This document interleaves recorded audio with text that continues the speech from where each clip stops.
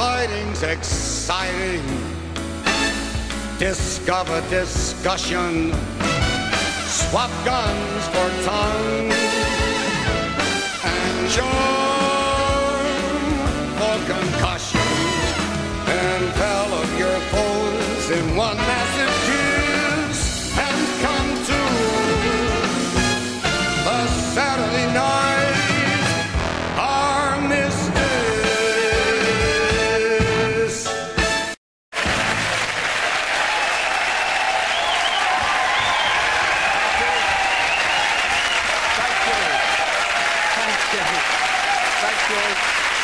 Thank you very much.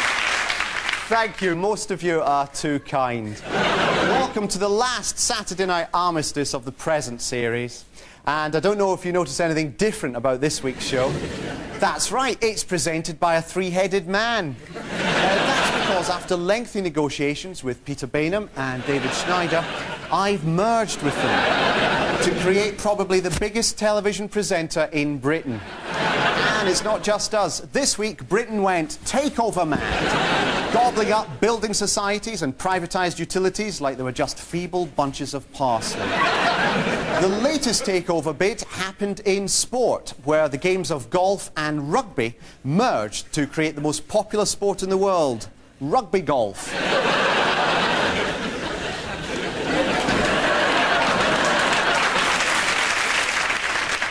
Meanwhile, Michael Heseltine, in charge of getting the government's message across, did so by hanging around in television studios, disrupting the reporting of any bad news. Britain's biggest building society, the Halifax, says house prices in the United Kingdom are continuing to fall. And letting smoke canisters off during unwelcome graphics. Still with the BBC, the corporation came under fresh criticism for a perceived drop in standards of taste and, more shockingly, language. With the weather in Britain hotter than the Mediterranean right now and little wind around to shift polluting farts, the groups claim the government is breaking the law by failing to tell people of the farts. And finally, following the release of pictures purporting to show an autopsy on crashed aliens in 1947, fresh footage came to light of what was claimed to be a Santa Claus who came down over the Nevada desert in 1952.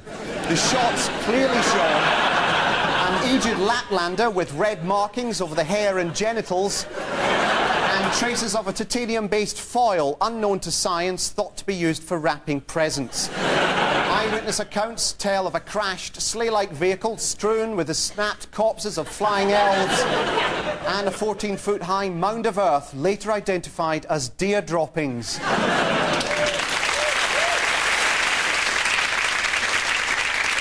Should we take our jacket off? Good idea. OK, let's move to a vote then. All those in favour of removing the jacket, raise your hands. Definitely.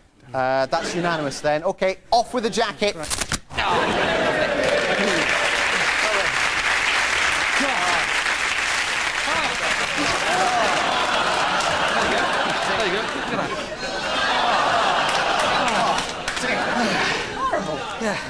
That side's fizzy. Yes. Yeah, no, I mean, it's so hot and sweaty. I mean, my armpit started to rust. Look. Well, anyway, let's put that surprisingly arousing image to one side now and move on to a favourite one of mine. Imagine every member of the House of Commons suddenly died of a terrifying disease. Well, there's a similar atmosphere in Parliament just now because all the MPs have gone on holiday. So what exactly do our legislators get up to in the summer until November? Well, for most MPs, the summer simply means 5 months hanging around in shopping centres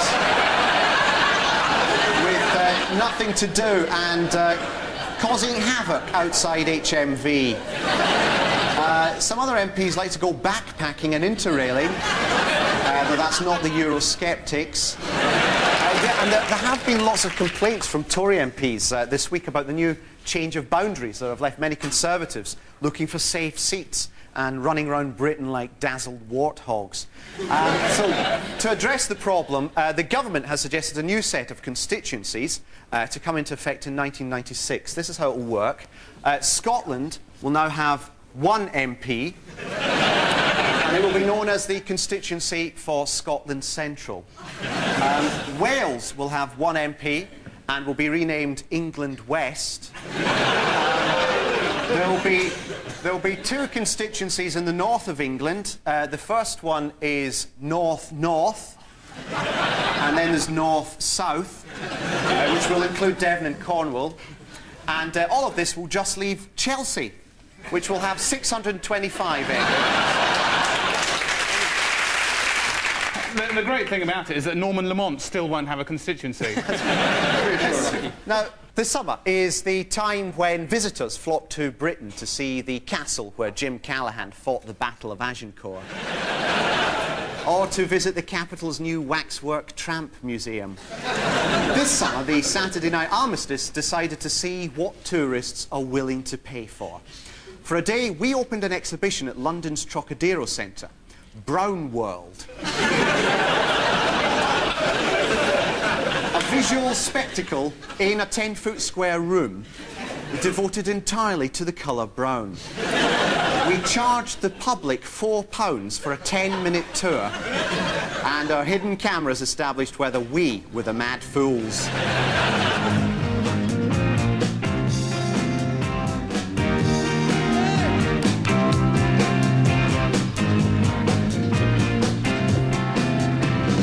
Tja, jeder, hallo Sakai, Yokoso, willkommen zur braunen Welt.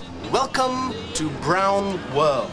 Brown is the most exciting colour of them all. Ian Fleming, creator of James Bond. Hello, ladies and gentlemen. I am your tour guide, Kevin, and this is Tom, my assistant. Now, I'd like to start the tour with a very simple question, and the question is this: what is brown? You, for example, madam, your shoes are brown. You, sir, your hair is brown. So, come with me, if you will, into my world, into my brown world. I don't see how you can make an exhibition just about brown, to be perfectly honest. A famous American singer-songwriter who has been thrilling audiences across the world for the past 27 years. James Brown, the grandfather of soul, the funky president, call him what you will. Underneath we have Lord George Brown, Chancellor of the Exchequer in the 1960s, and Gordon Brown, who is a senior member of the Labour Party and who, if the Labour ever get into power, will be the next Chancellor of the Exchequer. And I'm beginning to wonder if there perhaps isn't a Brown conspiracy to take over world finances. Just a little joke there, but quite a coincidence. I'm sure you'll agree. By the Middle Ages, brown became a fashionable colour, although it was still very scarce. Alchemists, like this gentleman here, often spent many years of their lives trying to transform mundane colours into the exotic and subtle tone of brown. Was it worth £4? No. No. Yes, £3. £3 For an exhibition. 4 times the size of this one. Yes. On brown. Interesting fact, in the cosmetic industry, brown is a very popular choice, particularly for use around the eyes. Although when sold in a brown bottle, it's not that popular. Yes. I think it must be interesting to have a room for green and orange as well. Let's, just for a second, imagine what the world would be like without brown.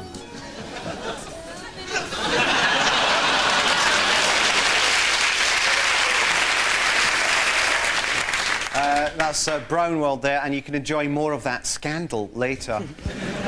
This week, the government announced trials for a new toll scheme on Britain's motorways, so that drivers have to pay good money if they want to go to Doncaster. But there are plans to impose tolls elsewhere, including Britain's flight paths, which will involve each plane having to stop at an inflatable toll booth balloon and hand over £1 before continuing the flight. I don't know if you knew, but Bath City Council have come up with a brilliant road scheme, apparently. So they've got a new scheme designed by Evil Knievel, right? Which is ramps on all the main roads into the city, which you drive at 130 miles an hour and go flying over the top. Is there a special crawler lane for HGVs on that road? I mean, seriously, I mean, the trouble is, isn't it, that with roads is how do you satisfy conservationists and the road lobby and Shire Tories and motorists and badgers and thin, stinking, white dreadlock men up trees with a dog hanging from a piece of string? You can't do it. No, you can. Oh. There is a solution. It's a car that has its own portable road. This stunning vehicle has its own fully functional stretch of A road. There it goes, wrapped around it, that it takes with it everywhere it goes. It leaves the countryside relatively unruined, and it does come with its own set of bollards and small furry animals that you can run over if you want to. Oh, that's... No, I mean, the government have been announcing schemes to cope with the pollution and the smog this week, and they'll be saying either don't take the car or share a car. Yeah. Damon Hill and Michael Schumacher are going to share a car. Really? Because they're both going to the same place, so makes sense. Right, so what? Damon picks Michael up at 8 in the morning. Yeah, gives him a lift, drives him around, you know. It is terrible, because in posh restaurants now, for about £3, you can buy bottled air. A nice little blue bottle with a label saying air with a hint of peach. Or for £2.50, there's the basic one, which is air without a hint of turd. Let's pop back to Brown World to see how the duped Germans and children are getting on in the world's only exhibition devoted to a hue. And don't it make my brown eyes blue? And here's some examples of brown art. Here, a brown Picasso. Here, a brown Matisse. And here, a brown Mondrian. We have an example of modern video art. This was lent to the Brown World by the Tate Gallery in Liverpool and was created by the young video artist Darren Hughes. And it's called simply Brown Screen. And, of course, we do like visitors to the Brown World to make their own brown. Maybe go for a khaki or a beige. Careful, you don't want it to turn out sepia. There you go. Have a round of applause for that man's brown. Peter, the miniaturised area. Indeed. Alas, it's our last trip this series to the miniaturised area. And hence our last chance to use the Saturday Night Armistice worldwide bank of security cameras to go sniffing. What's that miniature, Mr. Tony Blair? On balance, you feel it's highly irresponsible to pry on those in public life? You cocky little egg. Now, who's been in the news this week? The Queen Mother. The Queen Mother? Okay, yeah. Yes, of course. 95th birthday. 95th birthday this week, wasn't it? Right, yeah. Let's call her. God bless her. I just checked. I got a little icon on the computer screen. Now, here we are. It's her lovely birthday. Look at that. One's going to go forever. Look at her there. She's going Who are back those in other with ladies? The Queen, up on the balcony. Now, watch what happens on the security camera. She goes inside. Yeah. They've got a little surprise worked out for her. Well, a little birthday treat. Like this.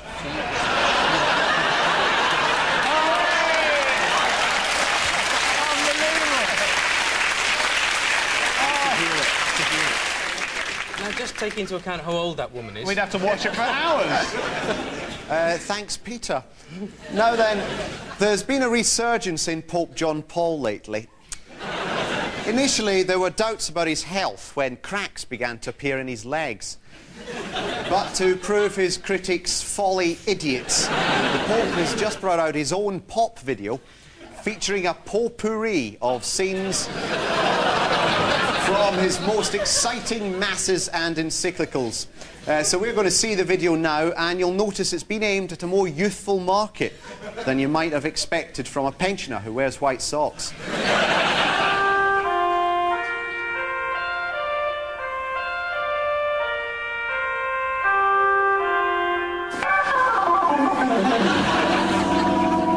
Mysteria Gaudi. Mysteria Gaudi. Oh.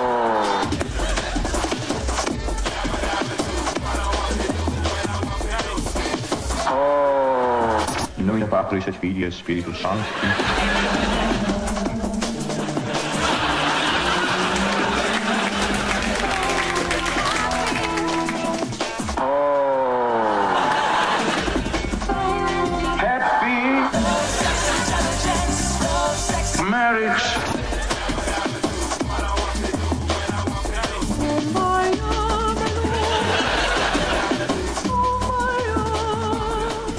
Mysteria Gaudi.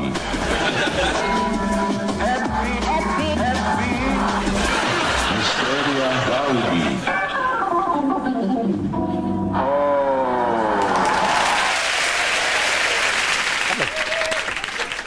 Let's go back to Brown World, an exhibition that proves the world isn't simply black and white. Thank you very much. Now, we have some examples of the flags of the world and what they would look like if they were brown. Union Jack of the United Kingdom. The Stars and Stripes of America. And this is France's flag, and not Italy's, as a few people think they can be. It really is a brown, brown world. It was really brown. It was really brown. But wait, what's that I hear? Is it the sound of jackboots? Yes, it is. So let's have a look at the darker side of brown. For in the 1930s, a brown cloud swept across Europe. The name of the cloud? The Nazis. The Nazis dragged the name of brown into the mud by wearing these brown shirts. And that, ladies and gentlemen, was just the beginning. Eva Braun went out with Hitler, and as history testifies, their short marriage ended in tragedy. And finally, Cedric Brown, while we do not in any way suggest Cedric Brown, the chief executive of British Gas, is as evil as the Nazis, his recent coal quizzes have certainly been controversial. But it doesn't have to be like that, as we join the living world of the Brownies. These Brownie uniforms have recently been redesigned by television's Jeff Banks from The Clothes Show on BBC One. You can see they were the traditional brown, but now they're this yellow. Nevertheless, the future of brown is in their hands, and I, for one, am glad that it's safe. In September, we intend to open up a new ride called Brown Mountain, which will be the fastest and newest ride in Trocadero, and that's opening on September the 15th. You can't, because there's no ride. There's no ride. The There's right no ride. If we take people for a ride, that's probably better. And thank you very much for joining us in this tour of Brown World. Very good, yes. Very well good. worth seeing. Why stop at brown? Is it? Yes. There's a whole rainbow, a whole spectrum out there. Yes. Now, in case you're wondering about the implications of taking money from members of the public, I can assure you we made about £212 each. Not bad, not bad. And now it's time to have my regular romp with the cloth plaything.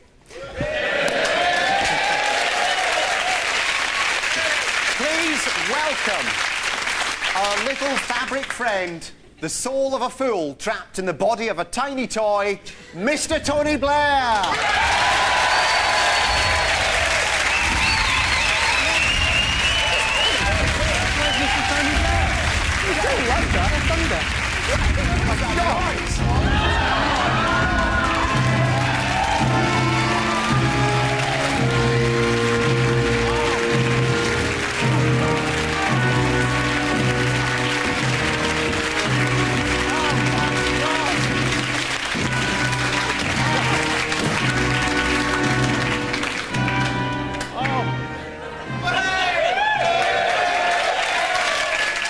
Mr. Tony Blair, you've gone enormous. Oh my God! What's that, Mr. Hang on a minute. What's that, Mr. Tony Blair? Oh, don't shout, all right? It's just a glandular problem. Mr. Tony Blair, you've become the most frightening thing that's ever been filmed. Have you been taking something? Look, Amanda, look at this. What's that? It's his urine sample. and apparently, like, the testosterone's right off the limit. What's that? You know a song about testosterone? Come on, you don't get out of it that lightly. You're in deep trouble over this, you big swollen beanbag of evil. No, you can't sit on my desk like all the other weeks. You'll smash the glass and tear your bottom. Come on, we're going to move you. Peter, come over here. Is he safe? Of course he's safe. He's not going to eat you. You're not going to eat Mr. Peter Bainham, are you, Mr. Tony Blair? Don't listen to what he says. He's just teasing. No, I'm sorry. He's looking at me and his eyes are saying toy food. No. They're saying tofu. I can hear him. It's all right. Come on. Right. Come on, you take his legs there. Oh, yeah. God, we'll take his arm. Oh, God, it's soaking. Right. Okay. We're going to have to roll it. Yeah, let's roll it. Be careful. Roll it. Okay. Okay. Don't watch it out. Stop it. Are you all right? No, I'm not all right. You okay? I'm not. I'm being killed by a massive gonk. Right. Just be professional. Yeah. All What right? do you mean? But I cannot be professional under this twat. Look. This happened to Scylla. She coped. It'll be fine. I can hear him, and he's very happy, apparently. Yeah, I know why as well. Earlier this week, I decided to go out and play some hilarious practical jokes on celebrities. And here's my favourite one, where I gave comedian Bob Monkhouse the fright of his life. Let's see what happens when I go up and give the laughter guzzler a surprise he'll never forget.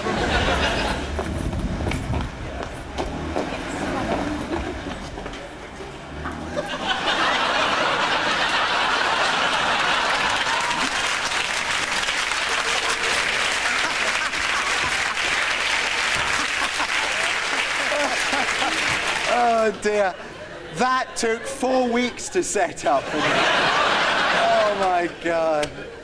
Well, don't you think that was funny?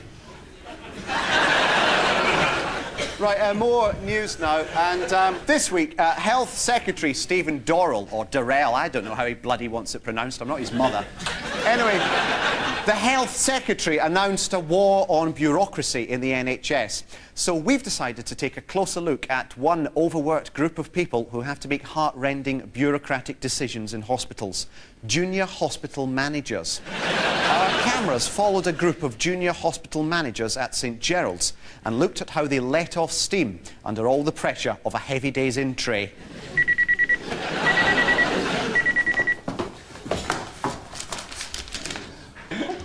In this hospital there are about 112 junior hospital managers. And, you know, it's hard work, but, you know, we have a laugh, you know, to cope with the stress. I suppose our most important job is working out monthly expenditure in the hospital, but, you know, it can be fun.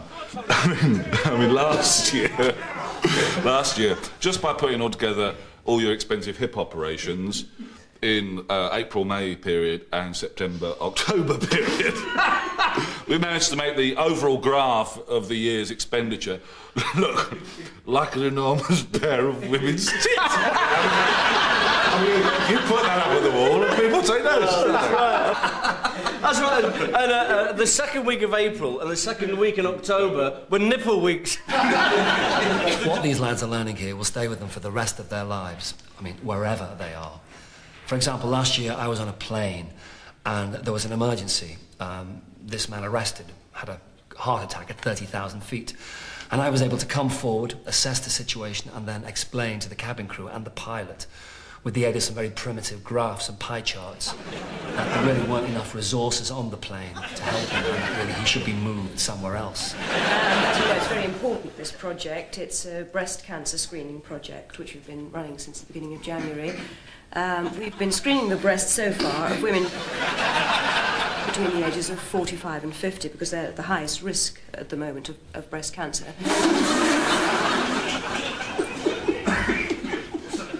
I'm sorry. But I said something funny. You keep saying the word breast. Of course I keep saying the word breast. Is there any chance that you can control yourselves, do you think? Yes, we intend to screen the breasts of women... The breasts of... My particular system, if I've got to close down wards, is to do it in such a way that from the outside of the building, at night, the closed wards spell the word arse. I don't think you could do that. closed down the canteen, didn't I? What about that time the hospital down the road asked us for scanners?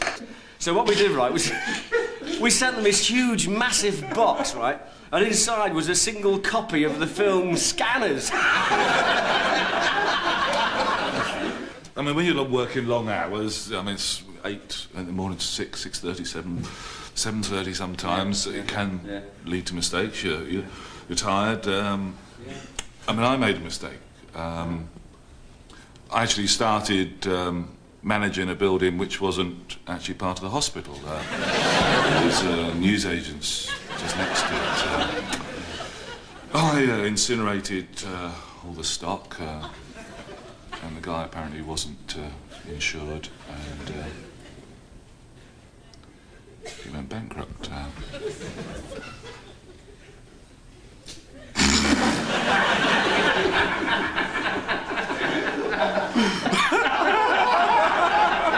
Wasn't insured. He's in Ward 10 now, isn't he? Yeah. He has all the papers delivered every morning. Now, it's time to hunt the old woman!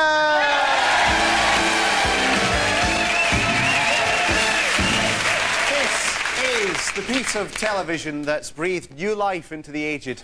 We release an old woman in front of other people's TV cameras, and you have to spot her. At stake is our first prize, the Saturday Night Armistice hors d'oeuvre tree. And this week's hors d'oeuvres are Parma ham and pimentos. On now to this week's sighting, and to end the series, it's possibly been the most difficult one yet. Only one person spotted her. Here he is, David Williams! First of all, David, where are you from? I'm from Cardiff. From Cardiff, OK. And I believe it was a rather Welsh-related programme that you appeared in. Yes, it was Pobl Welsh language soap opera. Welsh language soap opera. Let's see if we can spot her then. Let's have a look. Dwi'n mynd I fod yn iawn. No. Mae un pethau yn dyfarn. Good, right. Well, is it clear when it comes up? Can't see the screen, actually. Right, we'll enjoy the rest of Oh, there she goes. See us again. Okay, that's your bag. Thank you. Oh, she speaks! She speaks! She speaks! Well done. There you are.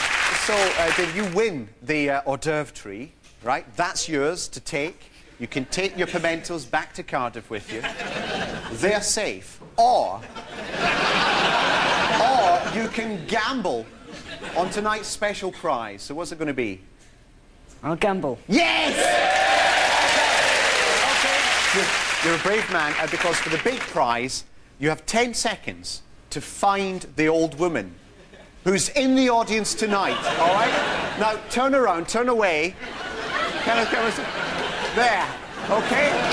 That's her there. And, David, you now have 10 seconds to hunt the old woman!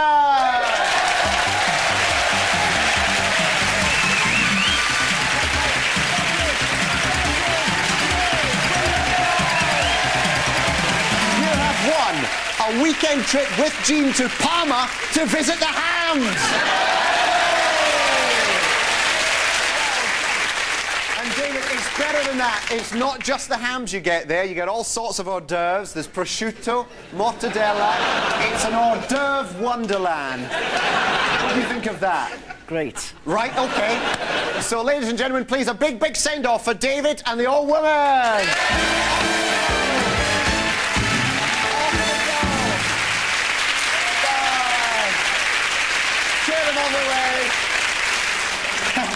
We've got a chauffeur-driven Morris Minor outside the studio. It's just a two-door car, so they've got to get in the back. That's going to whisk them off. Unfortunately, the chauffeur has to get out at Felixstowe, but then Jean, the old woman, will drive from then on. I want to make it clear, we're not going to let David drive the car. All right? So, cheerio! OK, it is the end of the show, the end of the series, so we thought we'd go out with a bang, or rather a tribute to a bang. There's been a lot of arguments over how exactly we should celebrate VJ Day, perhaps with a series of sombre and reflective ceremonies, or as we've decided, a big disco and finger buffet. We've got Twiglets and Pringles, so come on down for a drink. The entertainment will be provided by Dave John B's Disco and Dancers. And, appropriate enough, there's a karaoke. It's fully programmed with all your favourites. Oh. I Will Survive. You can't do this. Boom Bang a Bang. No. Flashdance. No. Sunrise by Rolf Harris. Stop, turn it off, turn it off, stop. Look, you cannot do this. I mean, it's tasteless. What, have you got a request? No. What? Flashbang Wallop, what a picture. No, look, Peter, shut up. It's tasteless. We're not going to. It's repugnant. No, we're being ironic. We're being ironically repugnant. It's all right. No, you can't do it. It's offensive. No, I mean, we've got dips. It's just a bit of fun. Look, we can't laugh at just any old thing. Where are you going? Listen to me. We can't laugh at any old thing. We have to, I don't know, we have to set the tone for other... What are you doing? I've just lowered a massive weight above your head. I'm going to drop it if you don't shut up. What do you mean? Well, this argument has gone on long enough, and now I just thought it was time to bring it to an end. But you'll kill me. Well, I'm not saying I'm going to drop it. I'm just saying I might if you don't shut up. Stop this. Why? Stop this nonsense. Why? Because, I mean, firstly, you're being unfair to David, right, which is a violent and horrible and brutal way to settle an argument. Yes. And secondly... My God, what's that? That is my own massive weight. Now, if you continue to threaten David, I will use this to remove one of your dimensions, right? That dimension known as height. Hold it. 3, 2, 1, go!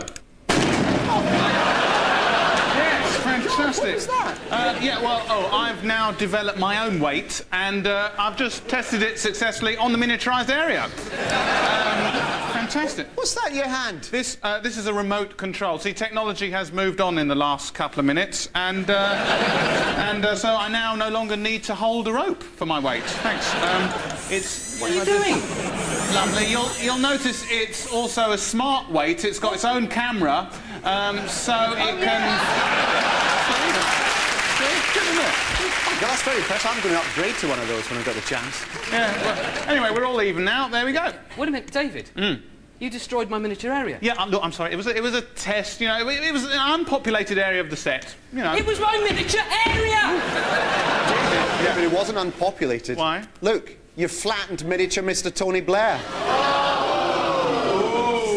What's that, big Mr. Tony Blair? Right. There's going to be trouble. No. David, you have opened a massive can of furry worms. It's just collateral damage. Don't worry, David. It's all right. It's absolutely fine. Huh? Absolutely fine. Is it? Yes, he won't hit you because I have on my person the ultimate weapon that a fabric maniac is absolutely and utterly terrified of. The common moth.